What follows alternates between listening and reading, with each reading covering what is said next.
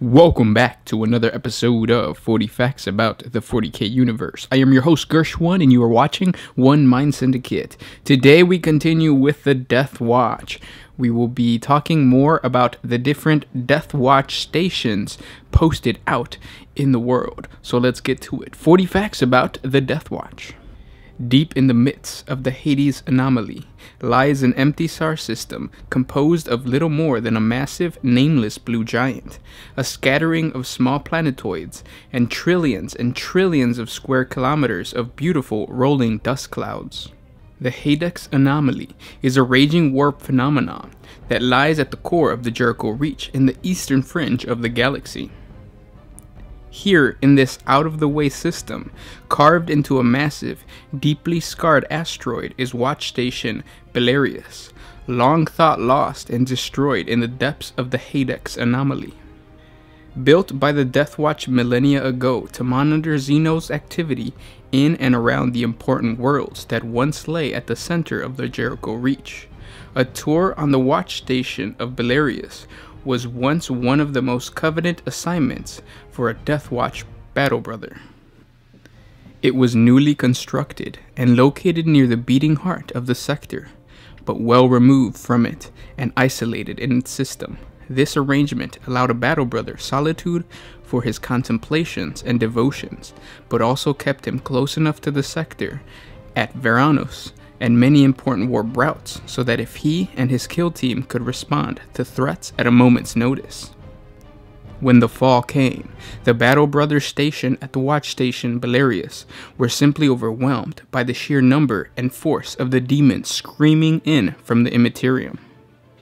When the Hades anomaly opened and spilled the raw energies of the warp into the Jericho Reach, it all but engulfed Watch Station Belarius. In an instant, most of the Watch Station's inhabitants, chapter serfs and battle brothers alike, were mutated or killed outright by the intensifying of the warp energies.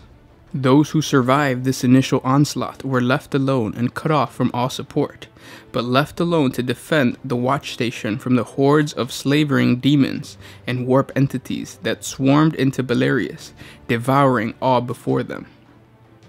The Battle Brothers and remaining chapter serfs fought to the last. The Watch Commander took his own life as his body twisted and mutated before his very eyes.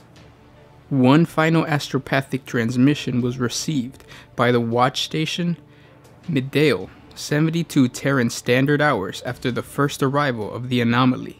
A short message that stated simply, "We are holding our own." The Watch Station on Crestis recently came under attack by a group of Chaos Renegades who believed that they had discovered a treasure trove of powerful artifacts. With the aid of the automated defenses of the station, a single battle brother on patrol beat back the attackers, though the structure sustained a great deal of damage. The battle brother repaired the damage before leaving the station to continue his vigil.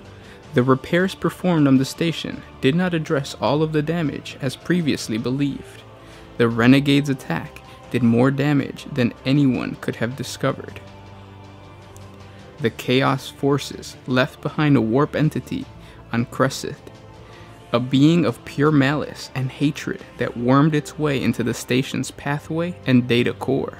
The station now possessed a malignant intelligence that guided its sensors and readings, searching the surrounding area for something that only it knew.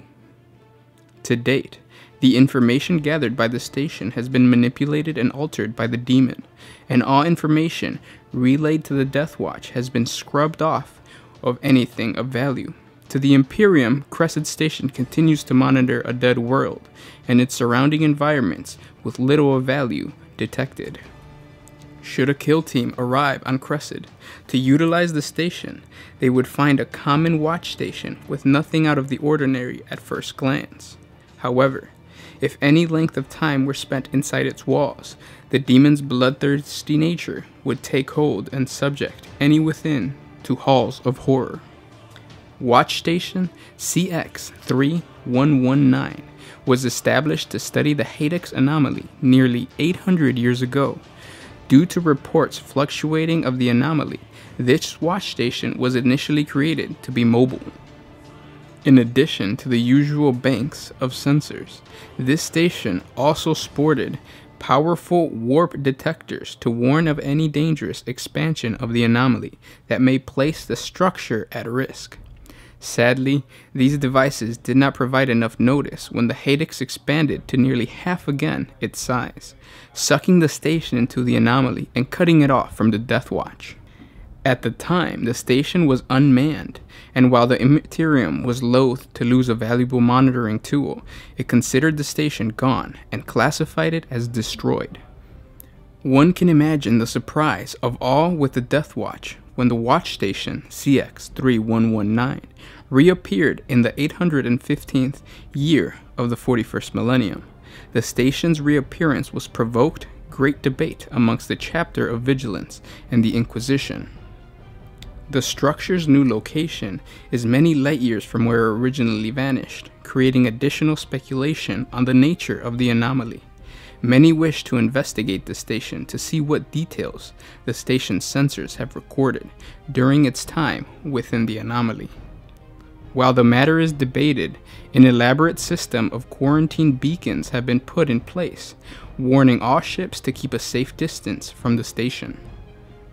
Located deep in the storm-wrecked mountain range of Yobel 2, Watch Station Yobel is less of a watch station and more of a fortress. Its winding halls are carved out of the very mountain itself, and its facilities are large enough to house and train multiple kill teams simultaneously. Yobel has acted as a primary launch point for all operations into the Heroclix anomaly, and contains various ancient devices for monitoring and observing the movements of Xenos in and around the Warp Rift. Inside the station, the dark halls are all but empty except for a few serfs and servitors, and the two battle brothers whose task it was to stay ever vigilant for the rise of whatever unknown threat the desolate planet possesses. From what the Deathwatch could ascertain, its original purpose was to watch over the valleys far below the mountain on which it stands. A grand network of pict feeds have been assembled and maintained across the surrounding area of the planet, though the images they transmit back to the watch station are commonly blurry and distorted from the massive electrical interference within the planet's atmosphere. There was little evidence as to why the architects of the watch station desired the barren valley to be observed. Year after year, the pict feed would return nothing but gray static images of a barren landscape. Fanciful tales were passed down amongst the serfs, tales of mechanical horrors that stalked the valleys during the worst of the storms. There are some battle brothers amongst those who have served at the watch station that believe the tales of the serfs.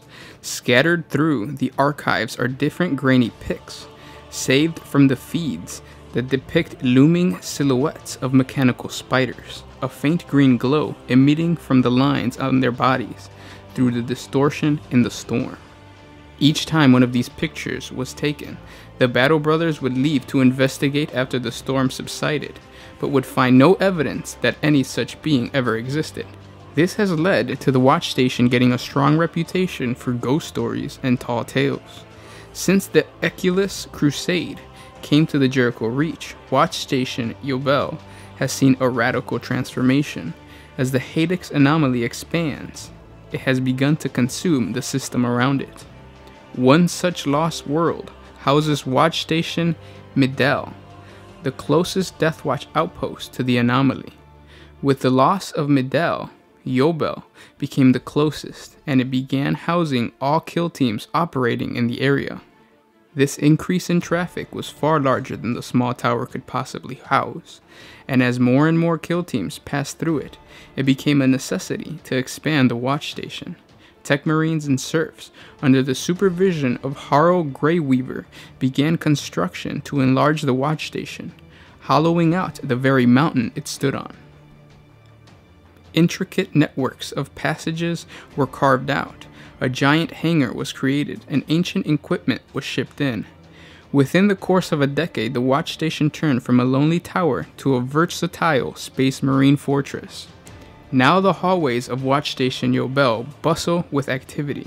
Banks of Cognitor process information on Xenos activity in and around the Heroclix anomaly. Kill teams prep for missions, and Ordo Xenos Inquisitors commonly make use of all the facility has to offer. With the explosion of activity within Watch Station Yobel, its original purpose has been pushed to the background, all but forgotten. The network of pictures and cognitors continue to monitor the valley, but all its fuzzy data is stored away and forgotten. But as the Deathwatch focuses on the anomaly, something began to awake deep beneath the planet's surface. Watch Station Midel sits on the dead world shrouded in a metallic gray dust that lies close to the spinward extent of the chaos-held Karen worlds. The Watch Station takes the form of a single armored tower that rises from a spur of rocks above one of the world's dusted plateaus. Watch Fortress Heroclix has not received word from this station in over 3 decades. In truth, it is a dead and lifeless place, inhabited by a lone Deathwatch battle brother, cut off from the outside by the spreading baleful influence of the Karen stars.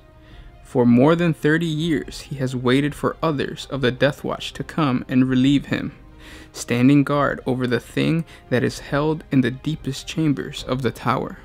Slowly, the Watch Station servitors have failed and died. The tower systems have become corrupted. Every few years, enemy forces come again to claim it. So far, they have failed to defeat the lone brother of the Deathwatch, who waits within. Outside the tower, the screaming wind howls, and the bloody light of the Heroclix anomaly flares, ever larger in the cold skies.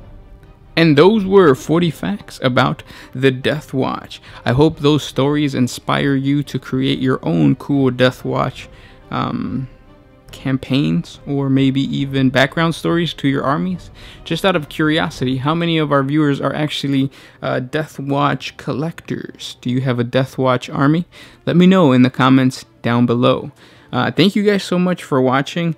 We want to put out some more awesome 40k content for you guys, so we're asking for a huge favor. If you could jump on over to Patreon, and Patreon is where you can support us to keep putting out awesome Warhammer 40k videos every single day. If you can't do that, that's cool. Simply by liking, commenting, and sharing, you're doing us a huge favor. Thank you so much for watching. This was Gersh1 with One Mind Syndicate, signing out.